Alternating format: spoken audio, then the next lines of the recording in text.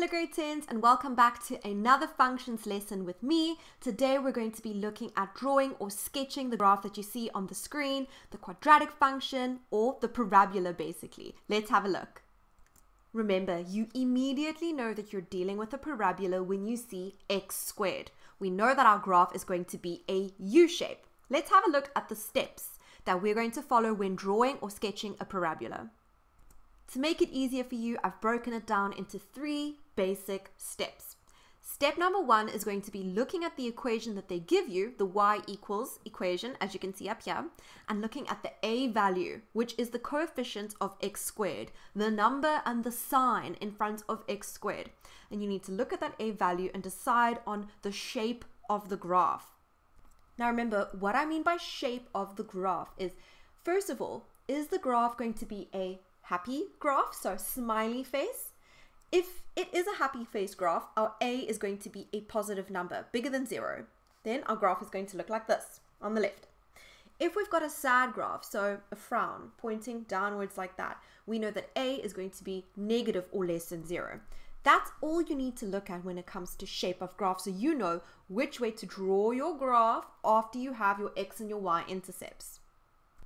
Then, talking about intercepts, these are very, very important when sketching any graph, and you should know that based off of the linear graph or the straight line graph that you have already covered in grade 9 and in grade 10 before the parabola. So remember, y-intercept versus x-intercept. Y-intercept is where my graph cuts the y-axis.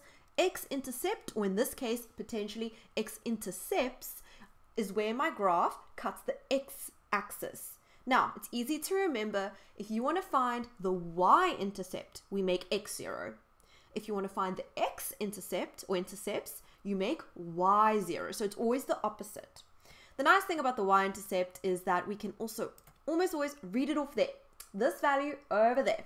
Okay, let's take a look. Let's do some examples.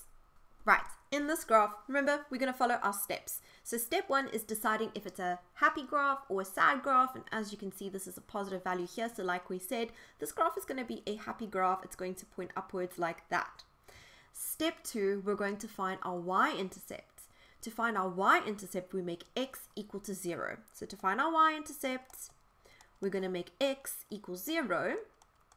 If we make x equals 0, we're going to go y equals 0 squared plus 6. And we're going to get y is equal to 6. Right? That means our coordinates is if x is 0, we made x 0, y is 6. And we know that our graph is going to cut over there. It's a very small graph, but that is where x is 0 and y is 6. Like I said, we could have read it off the graph over there. Just be careful, make sure your graph is in standard form. Then if you think about it, we know our graph is going to be a smiley happy graph like that. That is our y-intercept, which means our graph is going to look like this. It is not actually going to have any x-intercepts. And if you don't believe me, sub to find the x-intercept, make y0, try it, and you'll see that we're not going to get any x-intercepts because our graph is a smiley graph. It's going upwards like that, and our y-intercept we've got over there. So that's how our graph looks. This is the graph y equals x squared plus 6. Right, let's move on to our next graph. Let's just write that equation over there. Now this one is an interesting one. Let's see how we do this. So first of all, we can look at the shape of the graph. This is a positive a value over here.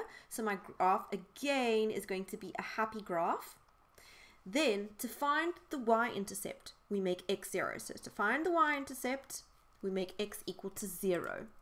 Right, so I've done that for us. To find the y-intercept where the graph cuts the y-axis, I make x0. So put 0 in the place of x. You see we get -9, which I could have just read off the graph over there. We know that my y-intercept is going to be over there. Let's just label that coordinate 0 and -9.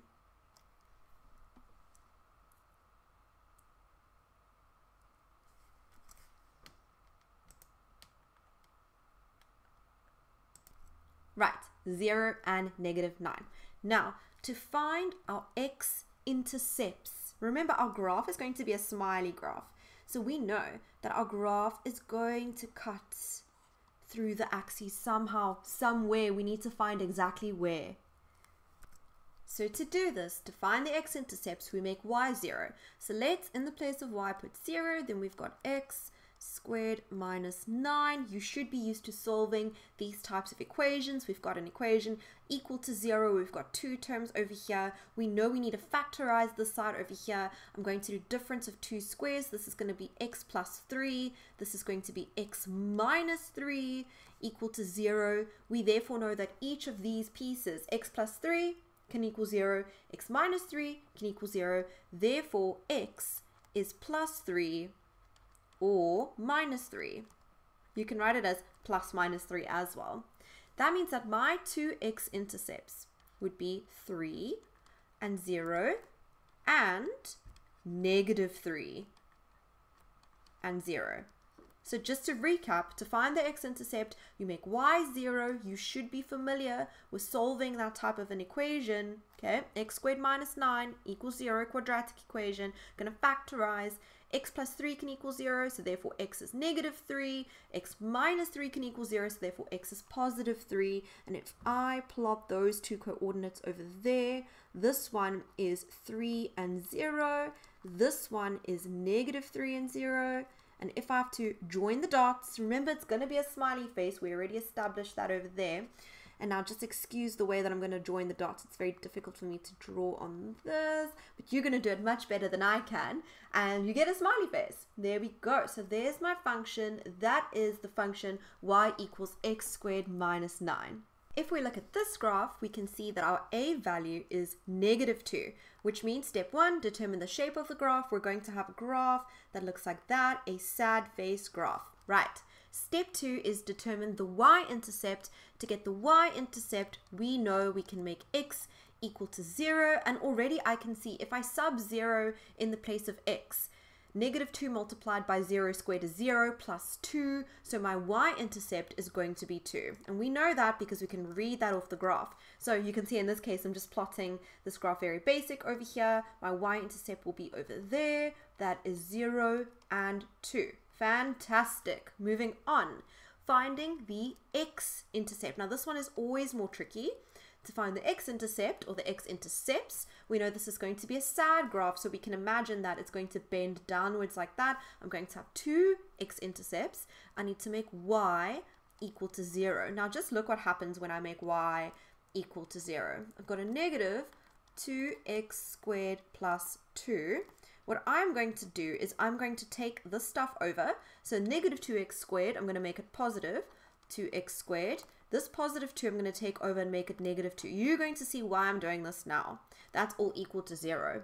I need to factorize. And when my coefficient here is negative, it does present a little bit of a problem, especially if I want to factorize this fully and find both of my x-intercepts. So now when I factorize, we know that we need to first take out a highest common factor. So if we look at my two terms, my highest common factor is 2.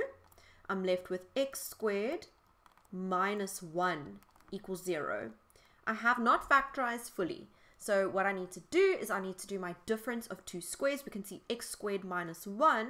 So we've got x minus 1 and x plus 1 equals 0. We've got our quadratic equation there. So we've got 2, x minus 1, x plus 1. We know that, therefore, x minus 1 can equal 0, or x plus 1 can equal 0.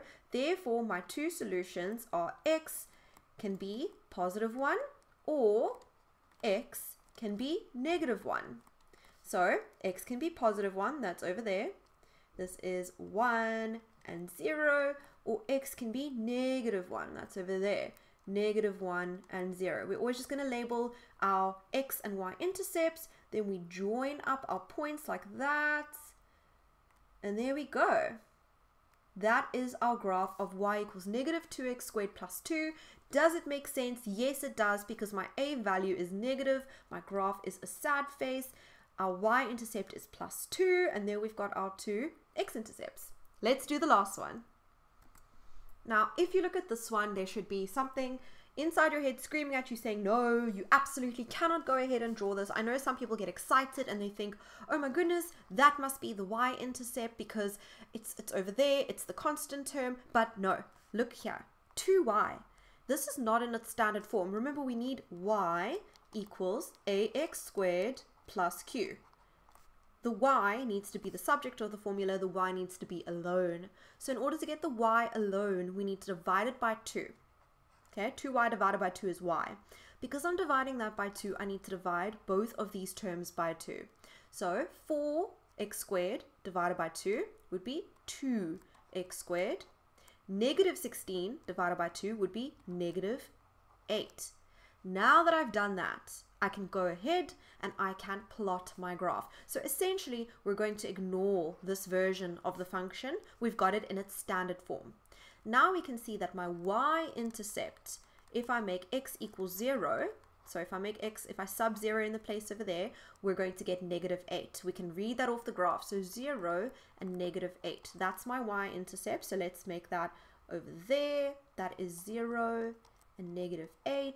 Then to find my x-intercept, remember, if you're looking for your x-intercepts, you make y equal to 0. So let's do it. If I make my y 0, then I've got 2x squared minus 8. And then we know we've got an equation, x squared in the equation equal to 0. We know we need to factorize. So I'm going to take out a 2. I'm left with x squared minus 4. That is not factorized fully. I know that I can do difference of 2 squares. You can see here, I have 2 terms, minus in between, square, and a square number. So we go x plus 2, x minus 2. Now it's factorized fully, and we can see x plus 2 can equal 0.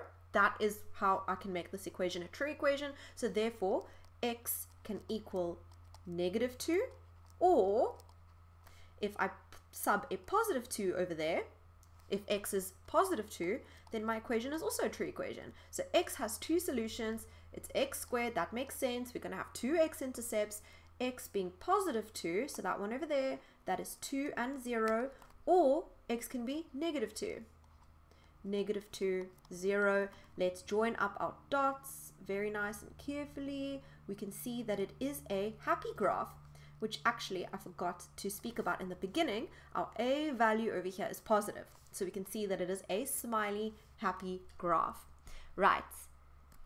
In the next video, we're going to learn how to find the equation of a parabola. So that's when I give you the picture of the graph, I give you the sketch, I give you the drawing, and you have to determine the equation. Please comment down below what you'd like to see next. Don't forget to give this video a thumbs up for me and subscribe for more maths and physical sciences videos.